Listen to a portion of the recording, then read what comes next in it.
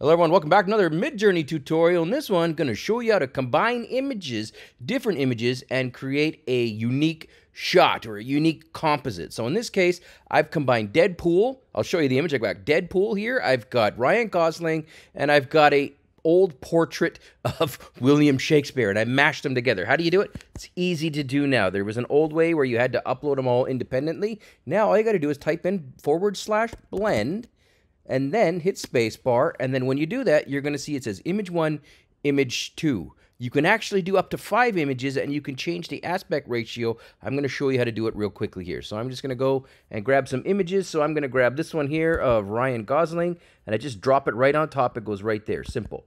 Now I'm going to grab a portrait of William Shakespeare, and presto, we've got Shakespeare. Now, I want more, so you actually can't really tell, but if you click on this +4 more, left click here, and you get some more options. I'm going to add an image 3. You have a maximum of 5 images. So I'm going to click on image 3, and presto, there I go. I can add another one. So let's go ahead and add in Deadpool. Why not, right? So we're going to grab Deadpool, drop it on top here. So these are my 3 images that I'm mixing and matching.